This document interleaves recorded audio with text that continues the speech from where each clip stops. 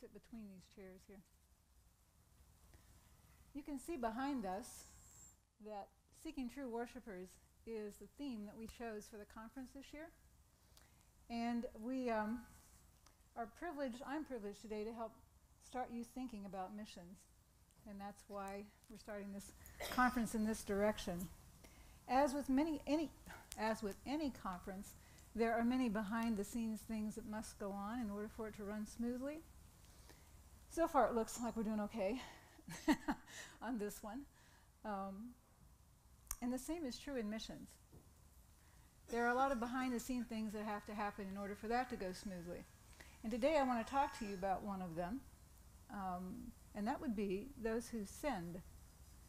In particular, parents who send, and more specific than that, mothers who send. And you're going, okay, why are we going to talk about those who send? Well, I have 3 reasons. Actually, I have 4. But the 3 that I initially came up with were, it's likely that some of you will be sent. It's also likely that some of you will be mothers. And it could be, at a later time, you will find yourself sending your child out into missions. And the 4th one, that I'm also keenly aware of, is that some of you are siblings of missionaries right now that have already been sent. Okay? Or maybe your parents, for that matter. So regardless of whether or not you fit any of those categories or see yourself ever fitting one of those categories, I ask you to come along with me today as I share with you some of the things I've learned in the 11 years that I have been behind the scenes with my 2 daughters, Corey and Bethany, that should be appearing up there. Thank you. Bethany is in the middle. Corey is on my right, your left. They should look familiar. They are Calvary alum. So if you go back far enough, some of you know them. 11 years ago, they became official church planters, going to Guadalajara, Mexico. Now, it's been a very high learning curve for all 3 of us, and it still continues to be so today.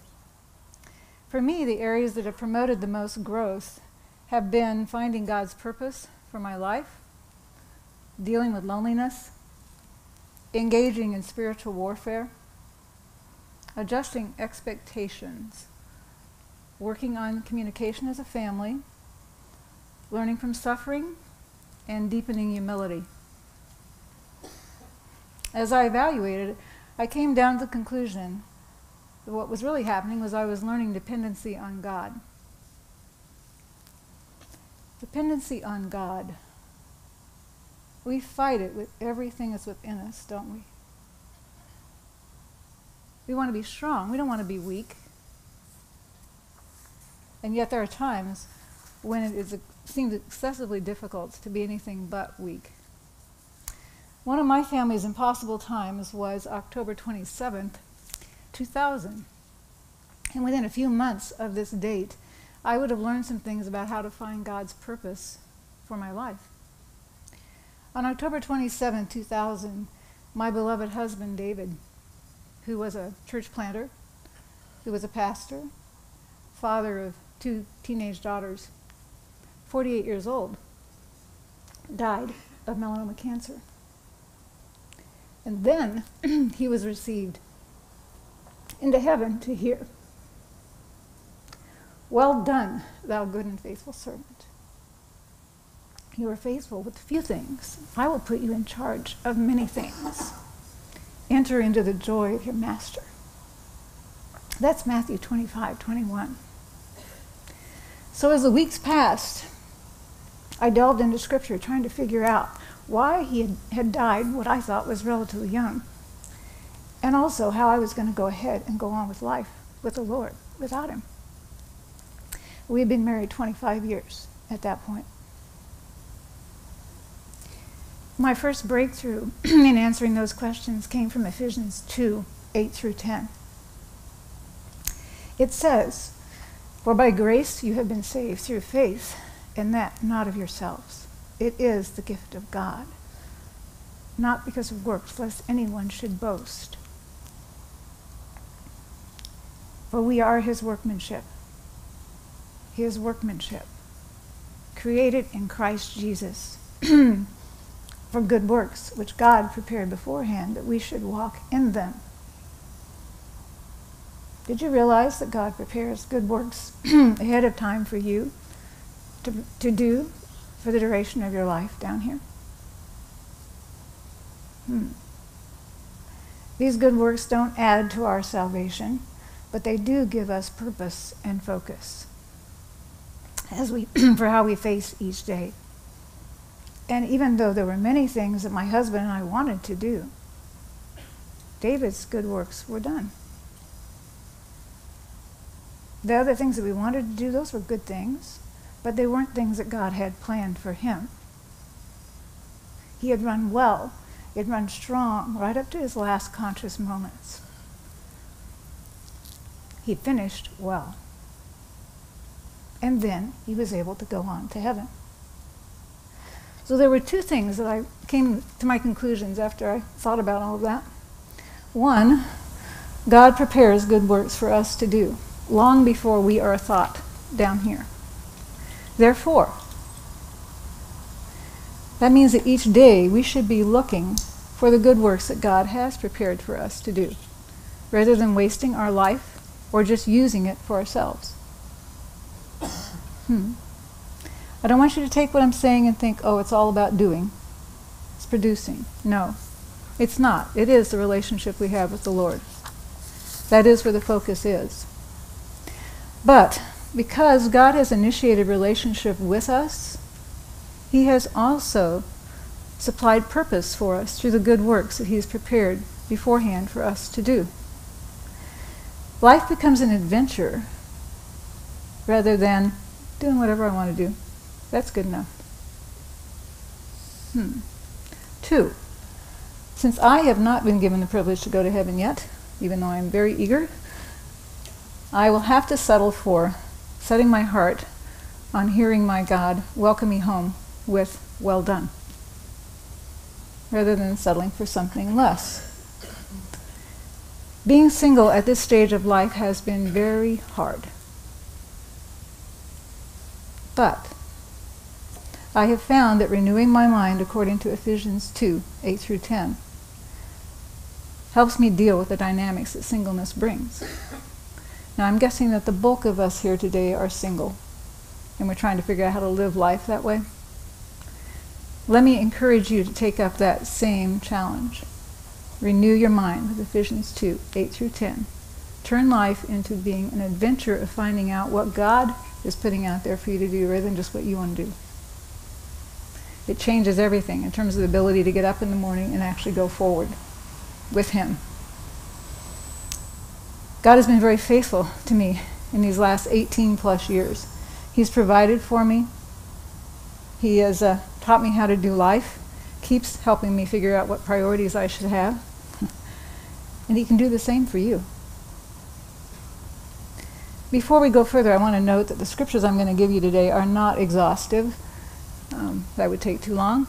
But I'm giving you the ones that I go to first when I'm struggling with these things. So let's fast forward to Saturday morning, February 20th, 2009. We are now in my garage in Raymore, Missouri, with my 2 daughters, Corey, Bethany, a friend, Jenny, and we are packing my Mercury Villager van. Jenny has decided to stay the weekend with me, very generous on her part, in order to help me through the ladies' first departure to Guadalajara. Now, another piece of this situation is that in anticipation of their work in Mexico, it was decided that we would swap vehicles. So the little white car that you see me driving around was actually theirs. And the white van that they're driving around is actually mine, theirs. All right, so here we are, 18 years later. And we prayed, they drove away, I cried, and I had both my daughters, who were the closest people to me on earth, and my van, that was closer than I thought, also leaving at the same time. I thought that was kind of a bum deal. But anyway, that was God's plan. Okay. And the van has done very well down there, I must say. Ladies take good care of it. So there we stood, Jenny helping me out. And that was the first of many goodbyes. And the question again resurfaced. How am I going to do life with the Lord without them close by? Well, a few years ago I did some research on what the parents of missionaries experience. And from those survey results, I found out that other than that initial departure, the thing that missionary families find is the most difficult are the hellos and the byes. That's just the way it goes. My ladies returned to Mexico on January 5th, and so we had to go through that again. And I had to face again the aloneness in my life. So one of the passages I use to renew my mind about who I am in Christ in order to gain stability to deal with the loneliness is 1 Peter 2, 9 through 10. But you are a chosen race, a royal priesthood, a holy nation, a people for God's own possession, that you may proclaim the excellencies of him who called you out of darkness into his marvelous light. For you once were not a people, but now you are the people of God. You had not received mercy, but now you have received mercy. God uses these truths to remind me that I am chosen, that I am not alone. He has purpose for my life. He has brought me out of darkness. I dare not walk as though I don't belong to him. Let me encourage you to let your dependency on God grow when loneliness and grief are pushing in on you, by finding key scriptures that you use to renew your mind about loneliness. You will be cooperating with God's sanctifying work in you. There are other practical things that you can do, and we can talk about that later. But the bottom line is, and the chief battle is, what we do with our minds, where we let them vegetate. A hidden part of growth in dependency, also in missions, is spiritual warfare through prayer. As one of the missionary moms that I know said, if I had realized how much, I didn't realize how much spiritual warfare I was going to have to be engaged in because my daughter and her family decided to go into missions. I echo that reality. There are often spiritual battles that are going on that because of confidentiality reasons, you can't share it with anybody. It has to be very, very closed-mouthed. And when that happens, that's where the moms often come in. I also encourage the missionaries that I help prepare to go out to form around themselves a small band of people who are really committed to being their own particular prayer warriors. Usually 2 to 5 is what it will